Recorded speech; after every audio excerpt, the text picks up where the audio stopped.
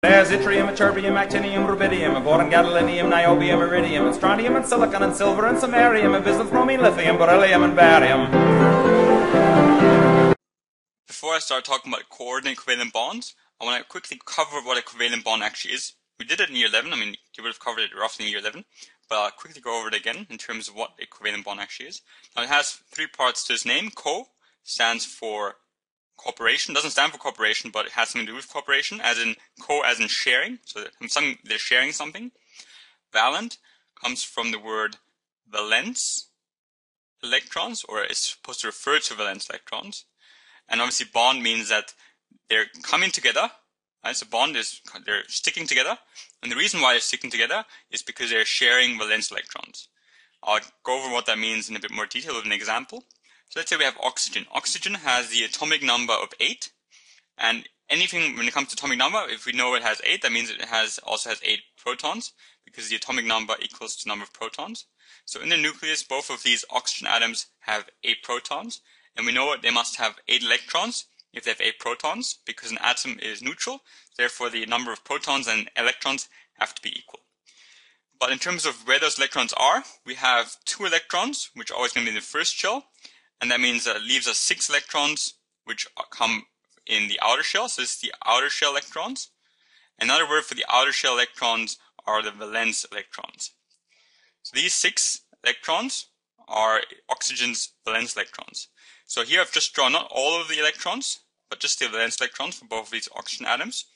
And what all atoms want is they want to have 8 valence electrons in the outer shell.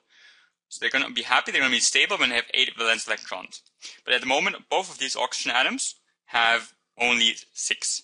So what could they do? Well, they can come together. So for example, this oxygen atom can come closer to the other oxygen atom.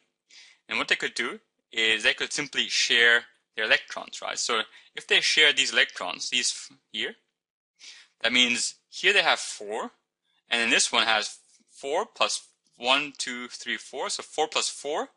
That means this one now has 8 valence electrons. And this one has 1, 2, 3, 4, 5, 6, 7. This one also has 8 valence electrons. So now both of these are stable. And this we also represent like so. Each one of these bonds here refers to 2 electrons being shared. So in total we share 4 electrons, which is the same as this Lewis dot structure representation, 4 in the middle. And that's a covalent bond. A covalent bond is all about sharing electrons. And they share electrons to make sure that each atom has 8 valence electrons in their outer shell. Or in this case, just a full shell. Hydrogen is not 8, but most other ones have 8 or want to get to 8 valence electrons. So what do we know about covalent bonds? Well, it's all about sharing valence electrons, right? So it's a bond that forms because they want to share their valence electrons. And the reason why is to get to those 8 electrons. It's also an intermolecular bond. Not intermolecular. It's meant to be an intramolecular. Intramolecular. That's what I call it, brain freeze. So an intramolecular means that's actually within an molecule.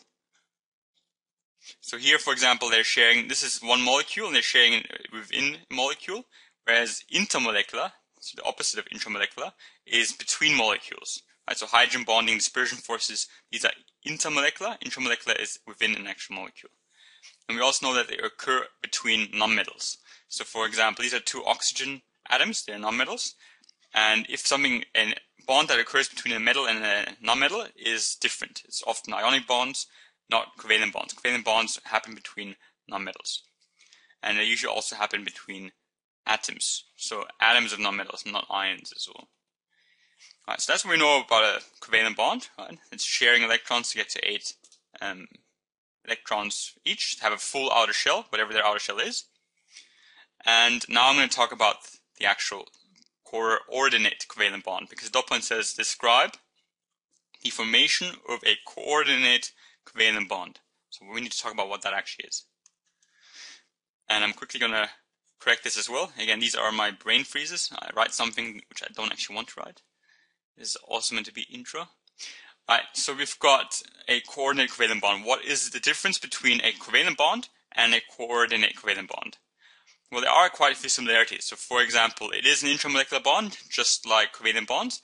They occur between atoms of nonmetals, but I've also added ions here, so there's a bit of difference there. And also electrons are shared, but one member does not share. So what does that mean? So for example, let's say we have, this here is going to be ozone, so this is O3, as opposed to what I just drew earlier. This is O3, what I drew earlier was O2, that was just normal oxygen, molecular oxygen gas.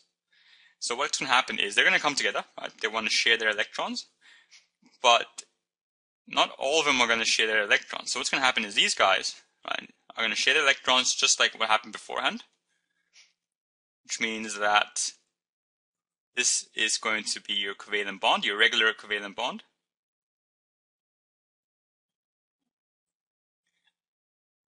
And we have 1, 2, 3, 4, 5, 6 sharing these two, so 6, 7, 8. This one has 8 electrons.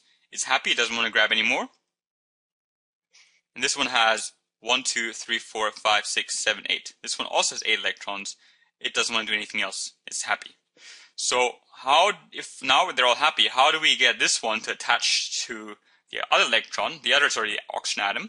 That doesn't make any sense. We wouldn't want to share electrons because then we'd have 10 electrons, which would be too many. So what's happening here? Well, what's going to happen is this one's going to come closer, and it's going to share its electrons. So these electrons will basically be shared with this oxygen. But this one is not giving anything. So this one is not giving, it's just receiving. It's not giving anything in terms of the sharing back, right? So it's a one-way sharing. The other one is not giving anything back. So now that means this one has 1, 2, 3, 4, 5, 6, 7, 8. This one also has 8 electrons. And this one doesn't get any more, right? So it still has these 8. So 1, 2, 3, 4, 5, 6, 7, 8. It didn't get any electrons from the other one. So now each have 8 electrons. And that's the idea of a coordinate covalent bond. It's a bit different to covalent bonds because a covalent bond, a normal regular covalent bond, every single atom shares something, whereas in a coordinate covalent bond, one member might not be sharing, or maybe sometimes more than one, but it's usually just one member doesn't share. And the way we represent that, remember oxygen, we would represent like this. This would be your covalent bond. And this ozone, if you wanted to draw on this kind of structure, what we do is we draw the oxygen atoms. Here we have the normal bond, double bond, which is this one here. And here we have, just draw an arrow. And what all that means is that this one is sharing these 2 electrons with the other one. But it's a one-way traffic. The other one doesn't share anything back.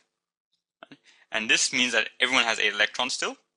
And this is how you represent a coordinate covalent bond, right? So this is the coordinate covalent bond.